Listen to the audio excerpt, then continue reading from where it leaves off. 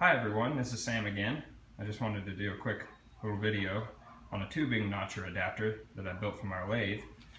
As you can see, the hole saw bit goes right into the chuck of the lathe, and this adapter allows me to clamp the center line of the pipe even with the center line of the lathe. As you can see, as you turn this wheel up here, it tightens down on the pipe and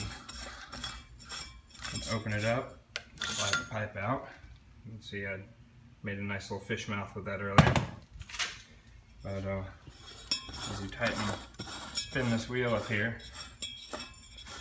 you can see the jaws coming in closer and closer together, gripping the pipe evenly to hold it into the center. You can spin it the other direction and open it up. It should be able to hold all the way up to a 2.5 inch pipe and down to a 1/2 inch pipe, from the biggest to the smallest. But yeah, it works pretty well. I'm pretty happy with it.